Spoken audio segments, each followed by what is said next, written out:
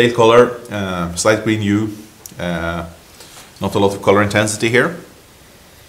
Good purity on the nose, modern vinification, very grapey style. I would talk about traditional variety in the direction of Muscat, Malavasia, with hints of freshly crushed grapes.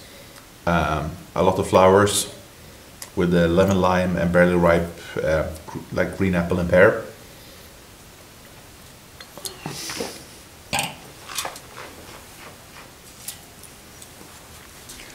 Light palate, lightweight with good purity of fruit.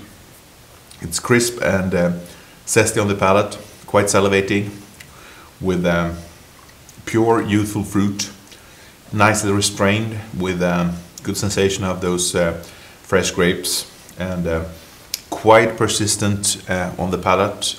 Wine which I think it's very attractive now in that grapey Mediterranean fresh style, and should be drunk quite early on.